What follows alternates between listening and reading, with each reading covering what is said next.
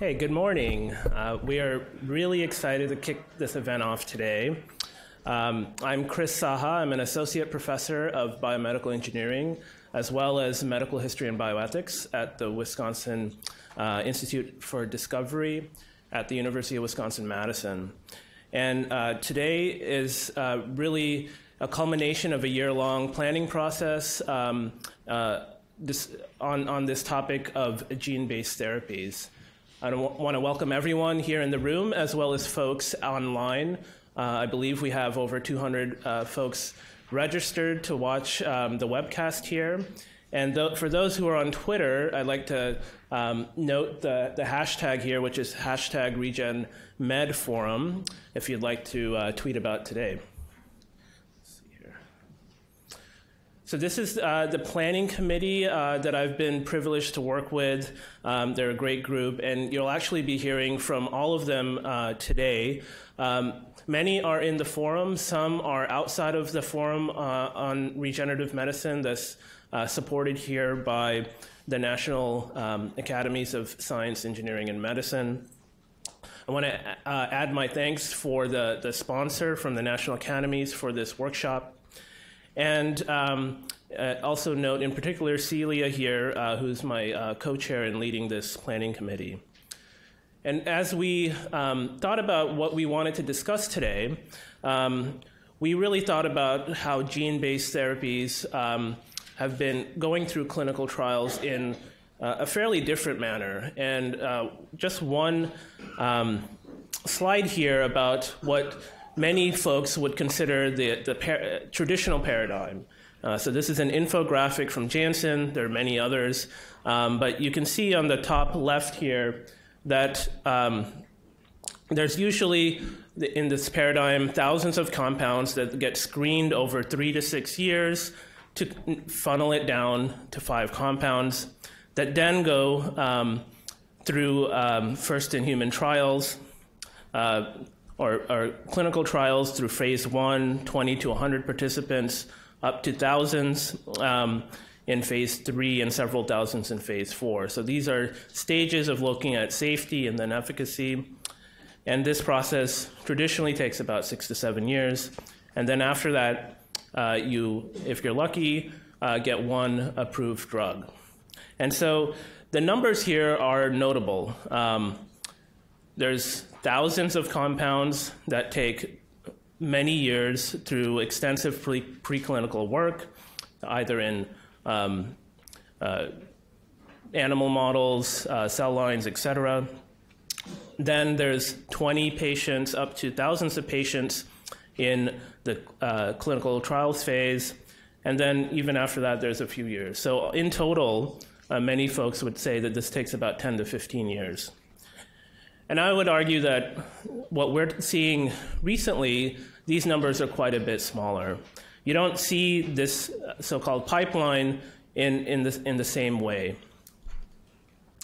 And so what you hear, rather, are sometimes names of individual patients that are part of these clinical trials, some successes, some challenges. And this is a photo here of Layla Richards. From 2015, she was infused with a gene-modified cell therapy to treat her leukemia. And some of you folks in this room may recognize some of these names. Some of you online may see more as well. And in general, the numbers of patients that are involved in these trials are in the 1 to 100 range. The number of compounds that are tested are in the 1 to 10 range, and the amount of time in the preclinical stage is quite compressed, sometimes as little as a year. And so these are essentially prompting us to think about how to design these types of trials perhaps differently, and there might be opportunities here to come together to make more successes on the front pages of New York Times, Guardian, Wall Street Journal, where these names have already been seen. The other thing to note is that the modalities tested here are more complex than small molecules. And so this is They're usually cells. There's viruses involved, genome editors, CRISPR-Cas9-based strategies, antisense oligos, et cetera. And this video here is from the National Institutes of Health, $190 million investment in somatic cell genome editing.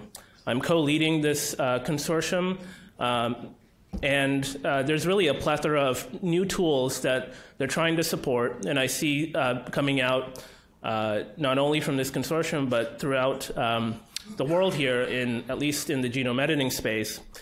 And with that modality, as well as many others, you can think about customizing it to particular genotypes or patient populations.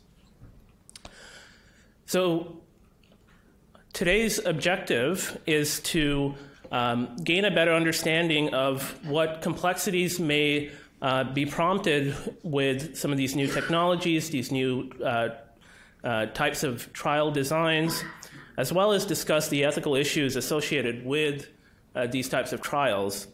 There's, I think, challenging questions that require a diverse understanding of different types of perspectives that think about transitioning into first-in-human trials. What type of evidence do you need to get there and do that responsibly? What kind of optimal starting dose, stopping criteria, how to optimize delivery, and then also how you engage and communicate with the various people involved. And ultimately, what we're hoping to do is hear from folks in the room about ways to improve the design of these trials. One of the great privileges of being part of this forum is that it's a very powerful convener of different stakeholders and perspectives, and I think we've, with the help of the planning committee, been able to reach out to a lot of important people and leaders in the field, as well as other folks that may have been associated with just being part of these trials to get their thoughts on how to improve. So keep these objectives in mind as you go through today, and we'll try to promote as much discussion as possible on these topics.